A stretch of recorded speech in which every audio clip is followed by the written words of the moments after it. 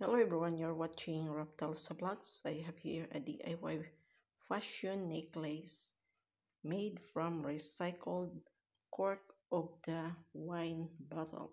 This is the cork. Just slice this cork into 6 pieces and paint it with acrylic paint or a nail polish.